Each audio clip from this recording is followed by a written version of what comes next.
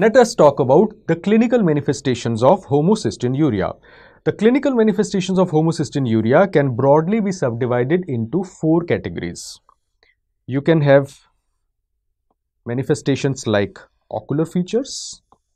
Subscribe and press the bell icon so you never miss an update from PrepLadder.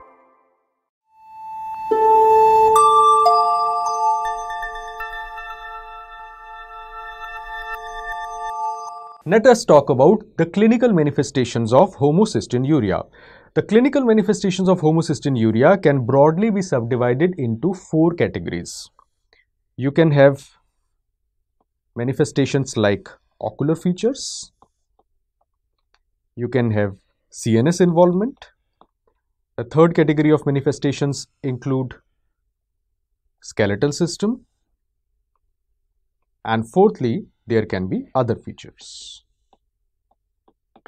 Ocular manifestation are the initial presentation, the hallmark presentation, and the most common manifestation, which is also called the hallmark finding of homocystinuria, is a condition called as ectopia lentis. There is subluxation of the lens of the eye. This subluxation of the lens of the eye typically appears between 3 to 8 years. So it is the first manifestation to appear in the eyes. So 3 to 8 years is the age during which it manifests. What are some of the points that you need to remember? This ectopia lentis is bilaterally symmetrical. Both the eyes are involved, and it is inferonasal. Inferonasal means down and towards the medial side, towards the nasal side. So both the eyes, you will have the dislocation occurring like this, towards down and towards the nose. So inferonasal dislocation is seen. And what does ectopia lentis leads to? It produces severe myopia in the child, and it produces tremulous iris, which is also called as iridodonensis. So ocular manifestations appear quite early in the disease. So if I have to show you a picture, this is how the ectopia lentis in homocystinuria looks like. So this is the left eye which has been shown. So left eye, so it is happening. This is where the nose might be, and so it is happening inferior and towards the nasal side. This is the nose. This is the nose which is present here. So this is how ectopia lentis typically looks like. Then you have the CNS involvement. CNS involvement will be in the form of progressive intellectual dysfunction or mental retardation. There will be psychiatric and behavioral changes. These may include subtle behavioral changes or frank conditions like autism and ADHD or depression or related disorders, which are seen in as high as 50% of the patients. You may also find seizures to be present in 20% of these patients. But peripheral neuropathy features are not that predominant. So it is the central nervous system which is mainly involved. Very rare features may include psychosis as well. Coming to skeletal manifestations, they have a typical marfanoid habitus. Marfanoid habitus, I hope you all know, they will have long, slender limbs, and there will be arachnodactyly, along with some patients having hyperextensible joints. Although hyperextensible joints is not a very classical finding associated with Marfan, but some of these patients may rarely have these Marfan-like features. Secondly, they may have bony abnormalities like pes cavus. They may have pectus carinatum or pectus excavatum. They may have features like high arched palate.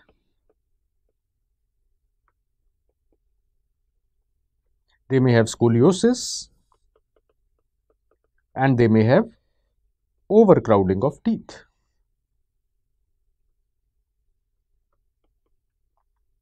The other manifestations, they may include white skin, so they have a very fair skin, blue eyes, and typically they are found to have a slight malar rash or malar erythema in the cheek and nasal bridge region. So these are the typical clinical manifestations, the 4 categories under which I have divided so that it is easy for you to remember, and the hallmark are the ocular findings. So what are the complications that you will come across in these children? The complication, the most common and the most important complication that you need to remember is thromboembolism. Why does thromboembolism happen? Thromboembolism risk is increased because of homocysteine.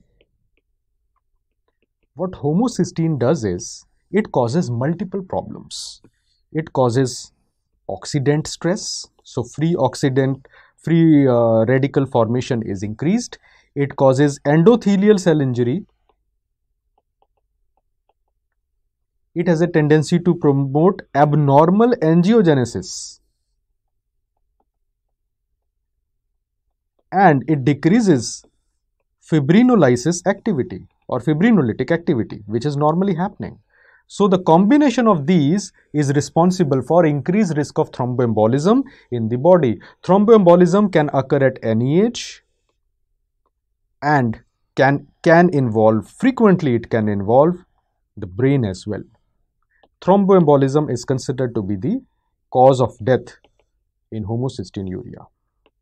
Later in life, the milder forms, they can result in myocardial infarction at a relatively early age in adults as well. The second complication are related to the ocular complications, long-standing neglected ectopia lentis. So what it will lead to? It will lead to multiple. So not only ectopia lentis causing vision problems, you can have other ocular complications also as well. So they may have cataract, they may have glaucoma. The risk of these complications is increased 3 to 5 times as compared to general population. There may be increased risk of staphylomas. There may be optic atrophy and retinal detachment.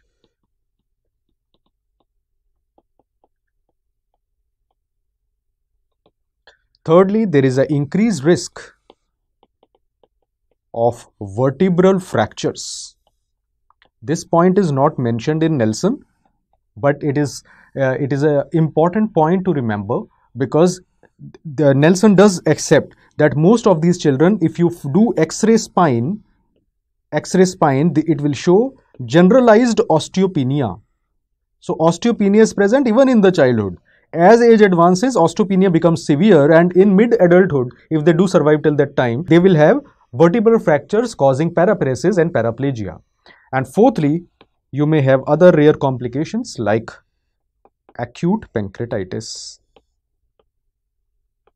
and spontaneous pneumothorax. So these are the other complications which can happen. But the most important one that you need to remember is thromboembolism, which is the major cause of morbidity and mortality.